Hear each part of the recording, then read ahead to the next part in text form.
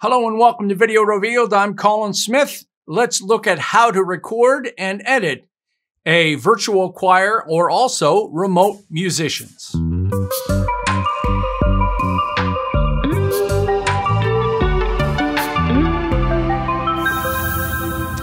All right, there are two parts to this. First is basically talking about what you need from musicians remotely to give you, and then the next part is about editing in Premiere Pro. I'll put a link below if you need to jump to the Premiere Pro part. So, okay. So the question I get, so first of all, hopefully you saw my music video with a bunch of remote musicians I posted last week, where I had a bunch of musicians playing. Here is an example right here. We've got different screens showing up with different musicians. Hey buddy, what you doing? And it goes through with a lot of different screens.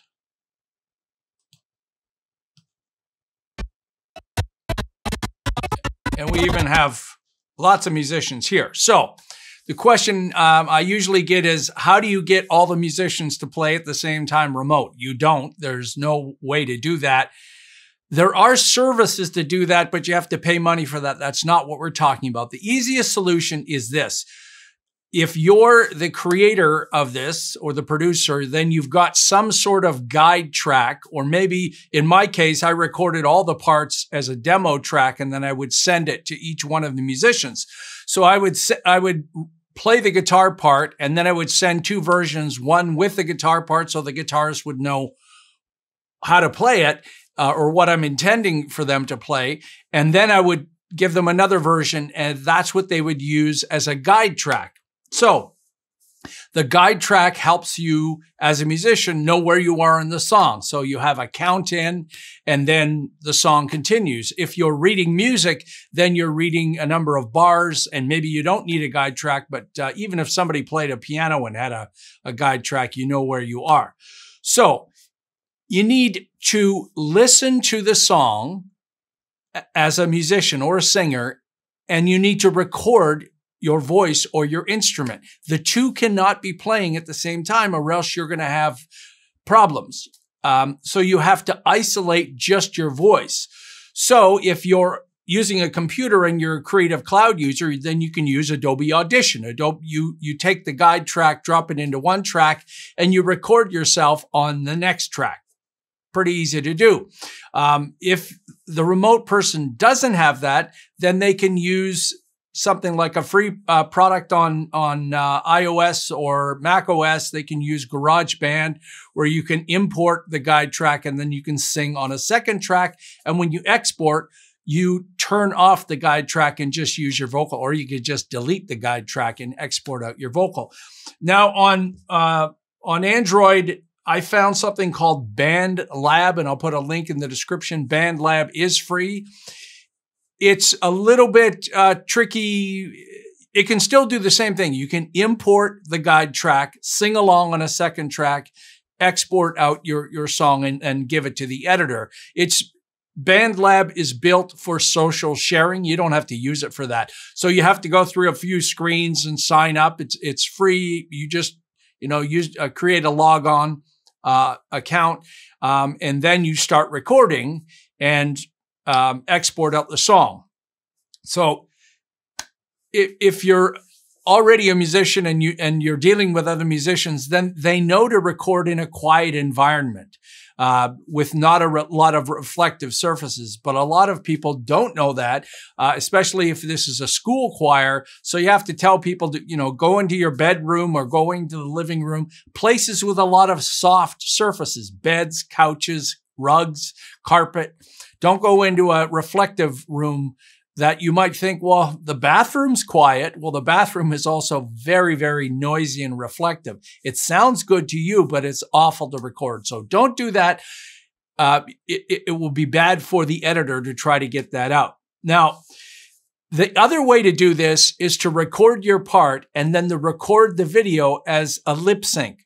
And that's what almost all the musicians here did. Actually, Drew, who's the upright bass player, was the only one that was recording his video at the same time he was recording his audio. And that's okay. It's just I was going to take at least, 10 takes on my vocals and then chop that up and comp it so that they're real nice.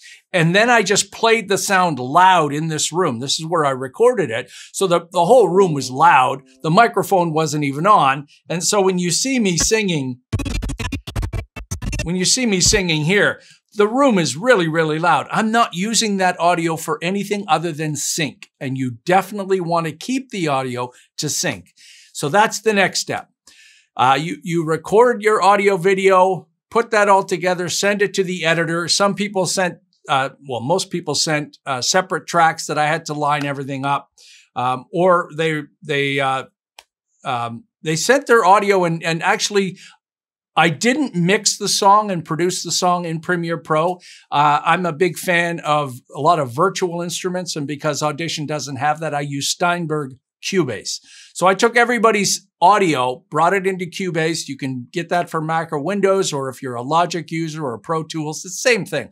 You bring all the audio in, you mix your song, and then you export that out. And because you started with a guide track, every single mix you have is the same timing over and over and over again. So it doesn't matter.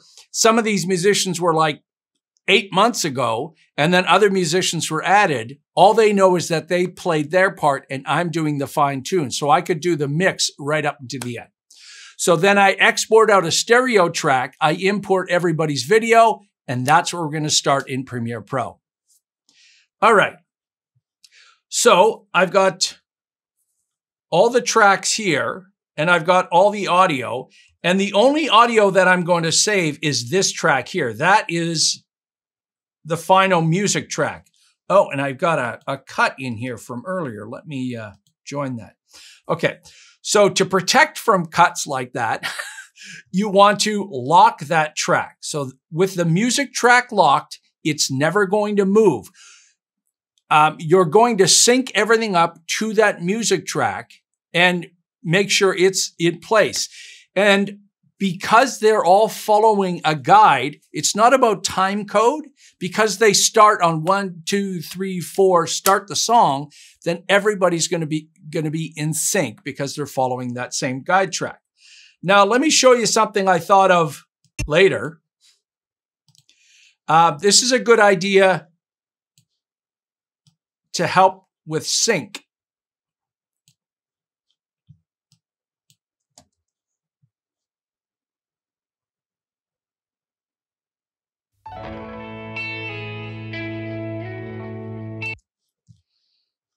Oh, that's the whole music video. So here we go. That's the music track. So in your music program, because you're probably recording to a click, it's a good idea to have a click for 2 bars at the beginning. And it sounds like this. 2, 3, 4. 1, 2, 3, 4. And then the music starts. So what you do is you tell the remote choir or remote musicians to hit their instrument or clap their hands at the beginning of the second bar. So it's like this.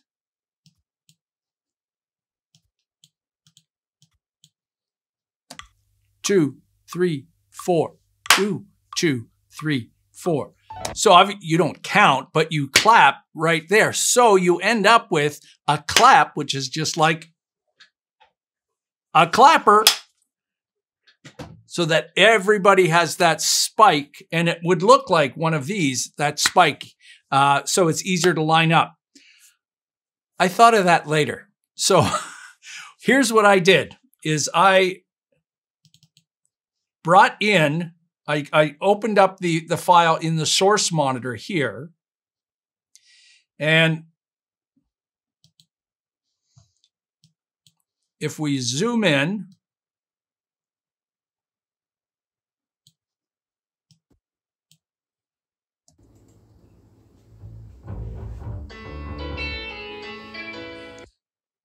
all right, I don't know I think I must have moved Raymond's. Yeah, there we go. That's it. Okay. All right. So I put a marker right at the beginning here. So he's playing a little bit here. He's probably checking his signal, which I didn't use any of that because he's not at the beginning. But I put a marker in here for each one of the musicians.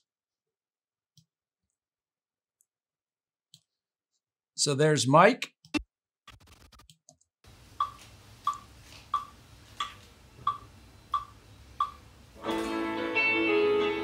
And you see, so all of them are located down here in the timeline.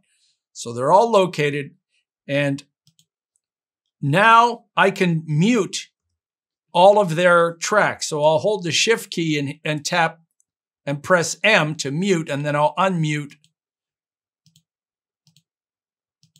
our main track.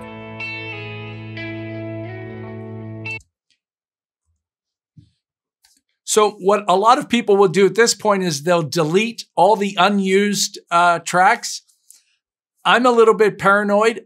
I don't. I leave them muted just in case something shifts and I need to move it, because it's easier to tell if you're out of sync with the video if you listen to the audio, because it's music. It's got beats. It's very, very simple. If you remove that completely, then you're kind of watching them play their instrument and it's not as easy. So I leave that, but you can delete that if you want. Here's the other thing. Let's look at Deb's track. And I'll tell you what's different here. So Deb did not sing through the whole song. She started in on the first verse, first chorus, and then she came in through the middle eight and then the ending. So that's why you see all of these different parts recorded.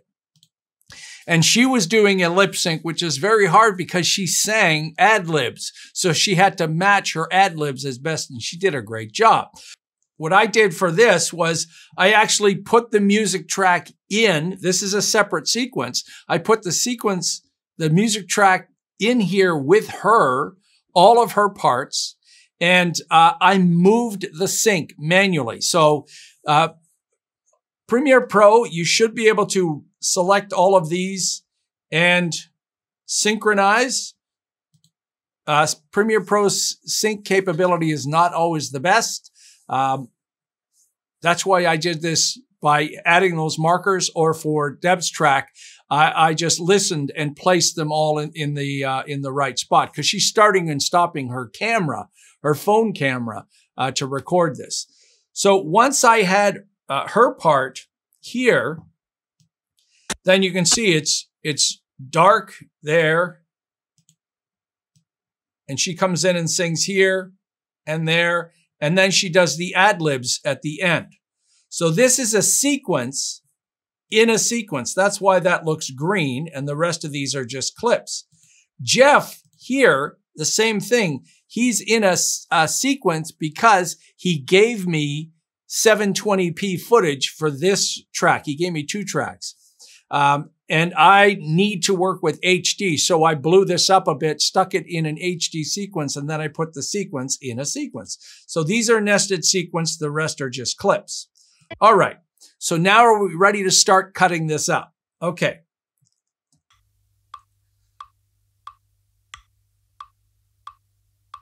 So you can keep that in if you want. I'm going to use a keyboard shortcut, which is Control-Shift-K or Command-Shift-K on the Mac, and that's cut everything, add an edit to everything. So now every single thing is cut, except, of course, the music track.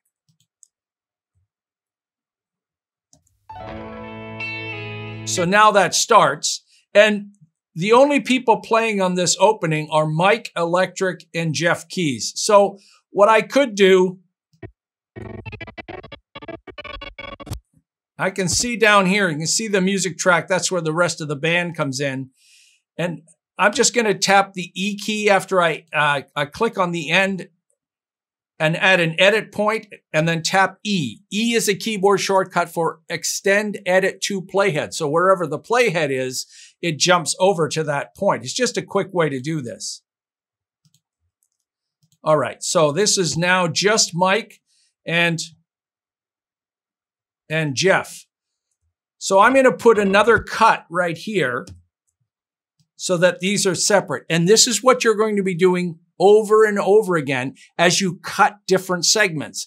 And the amount of that segment is completely up to you. My only suggestion is try not to always make it even. Try to be a little bit more creative, and it doesn't always have to be on the beat. So here's the opening. But right now, Mike is hiding Jeff.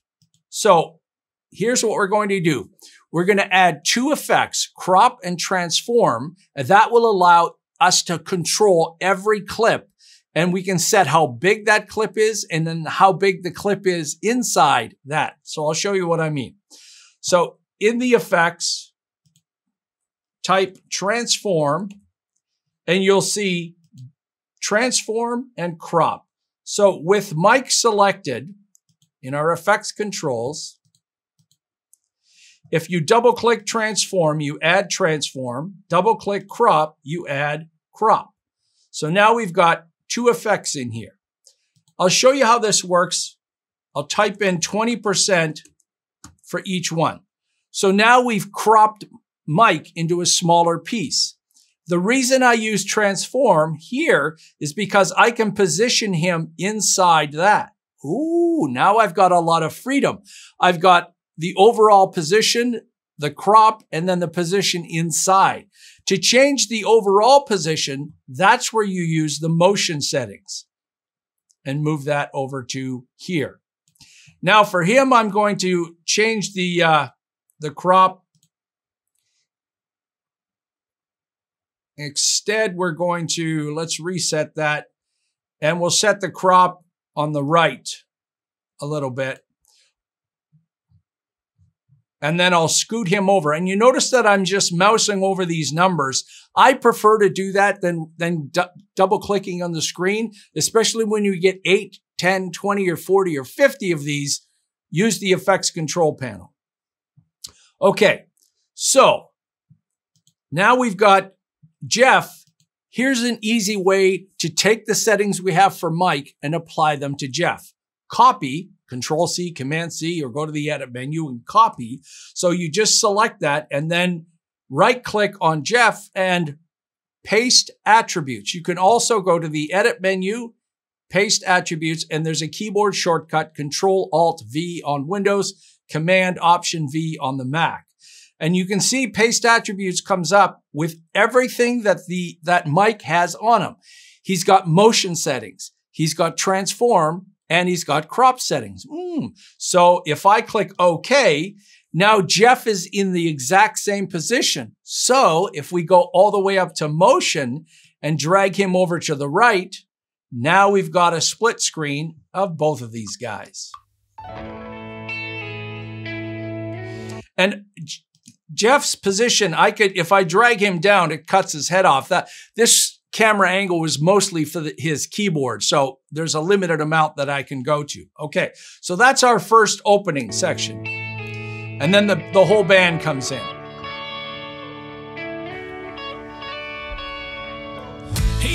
And not Deb, she's not singing yet, so I'm just gonna move her down. All right, so next up, let's see where we're gonna cut this. What you doing? I wanna see your ugly face. This world's so damn confusing. I run out of entertainment at my place. So I'm gonna cut that there. Command-Shift-K, Control-Shift-K, and then I've cut all of that. Now I'm gonna work on this section, and I've got 1, 2, 3, 4, 5, 6, 7. So I want to place 7 of the videos using the same technique. Scale, the transform setting with scale, crop, and then the motion settings.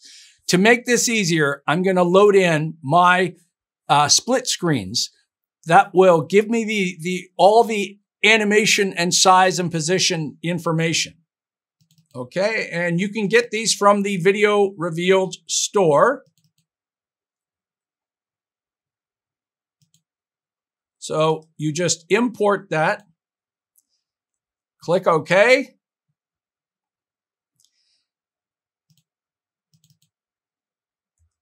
And if we look at this with icon view, it might take a second to load, but you'll see all of the different split screens. And you really have to start having some patience, because even on this computer, trying to play 9 streams of video at the same time is challenging. When you get up to 30, 40, and 50, there's no way you're going to play them. So you're going to have a lot of patience. Your output is going to look fine, but just trying to play them back, not so much. So I need a 7 split. So I'm going to look for a 7.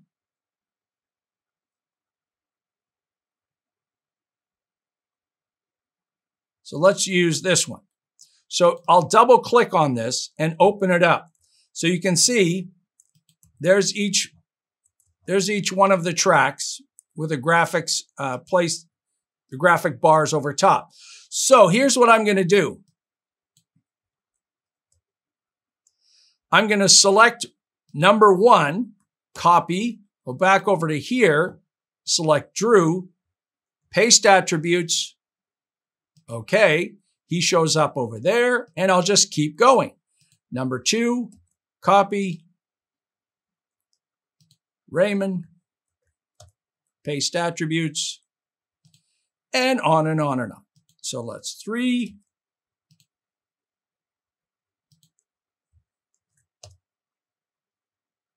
And jump down to 5. And do mic on acoustic. And then my big mug will take 4.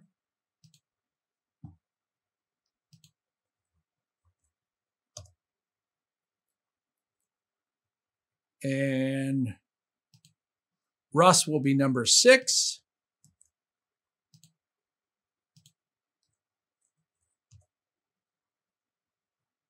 And then Jeff will be 7.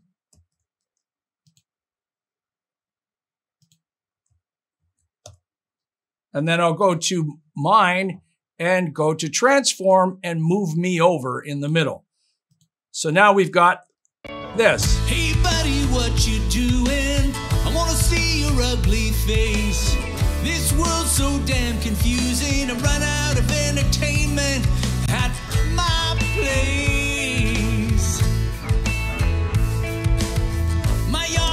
Okay, so now I want to show you why I don't delete any of the tracks. So once I have everybody's track, I'm never going to delete them. I'm going to enable or disable the ones I don't need. So we have a 2 screen, 7 screen. Let's say we want a 4 screen, 4 up.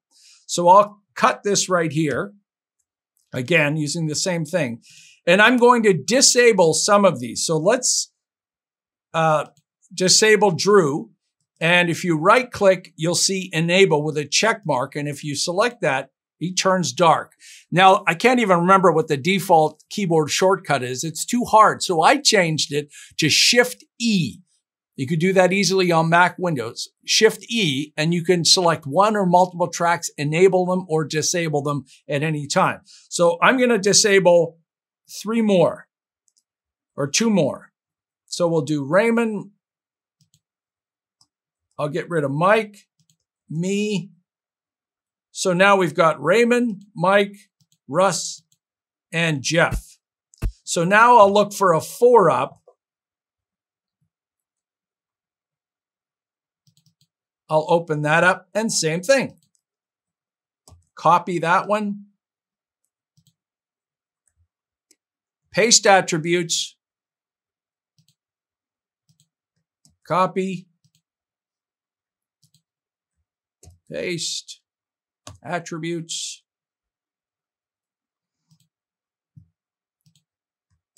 Copy that.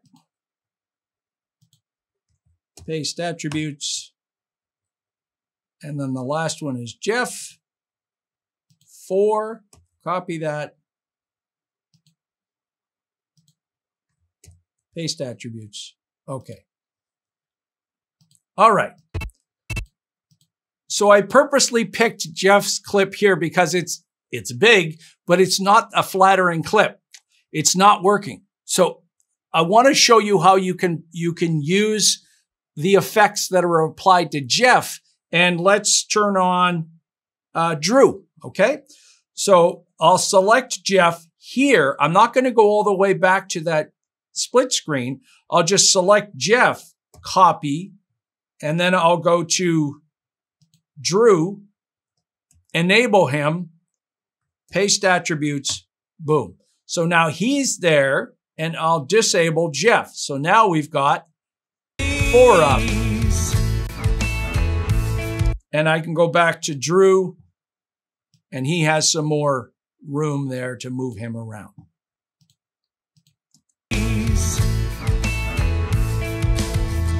And you keep doing this. You keep cutting things up. Oh yeah, here's another thing.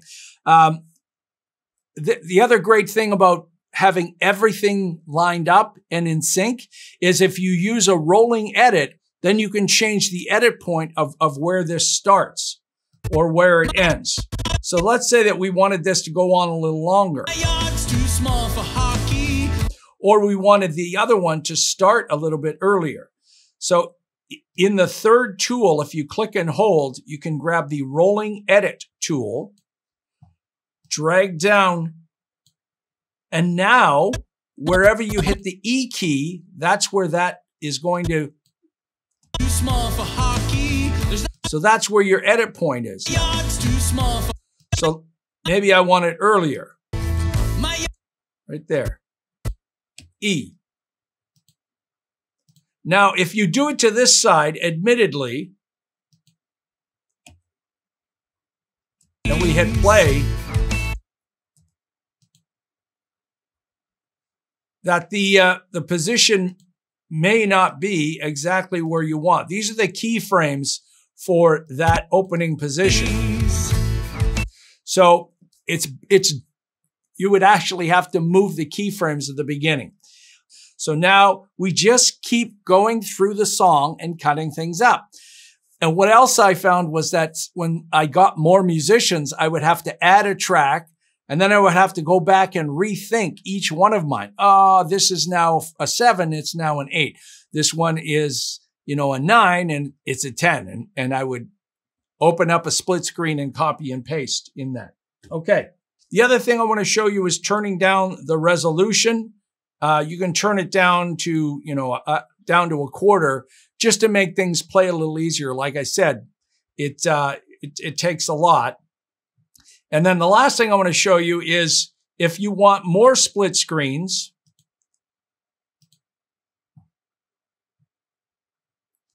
then I've got version 2, and that's being released.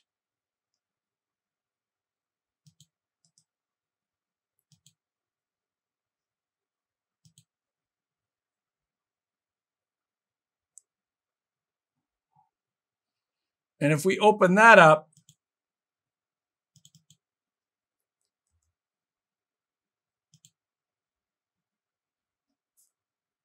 there are 52 in this one. There are 50 in the original one.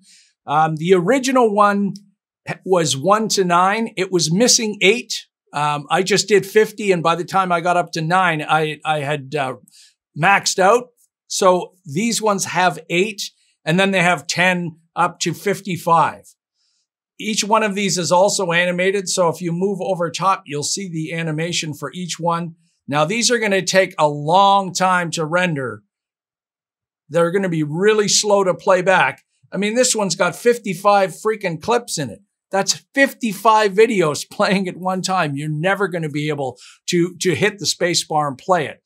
Now, I'm working with someone out of England, Verdun Luck. I'm always giving him a hand because he's been making these for a while in person, and now he's doing the virtual. He's got a great tip. If you did the 50 here, let's open up this 50.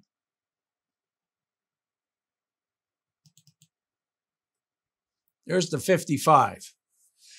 You could export this out as a finished video. Either, I mean, this is HD, but there are ways. I've got a different video on how to convert these to 4K, but you could export this out as a finished video and then bring this back in and sync it up simply by moving it on the timeline. And he did that with his because he didn't have to render. He had about 20 or 30 on the screen at one time, and it's just a heck of a lot easier if they're already rendered. It is one more step, and then you've got to resync, but it is something worth thinking about. So there you go. That's how I made the music video and chopped everything up so that the final video, you know, has all these different parts to it. And there's lots of different split screens. And the bobblehead that you see there, the bobblehead looks like the amazing Mr. Mike Eastman here. His wife got him that bobblehead. He took a picture, sent it to me, and I close cut it in Photoshop. I had to take the arm because the arm is moving in front of the guitar. The real bobblehead has the hand attached to the guitar, so I had to draw around it, pop the hand off, and then paint more guitar below it. I took the whole thing into After Effects, and I used the puppet tool to animate the moving guitar, and then just did a little particle dissolve between the two. So there you go. If you've been tasked with creating a remote musician or virtual choir, hopefully this helps you. Hopefully the split screens can cut a ton of time off. If not, you can just copy and paste and make your own little versions of the same kind of split screens. Hey, if you're new to Video Revealed and you found this informative, take a moment and subscribe. You want to support us more, you can do that on our website, VideoRevealed.com. That's where you can buy the split screens. You can donate once or monthly, any amount. We're so thankful to all of our wonderful monthly donors. Thank you so much.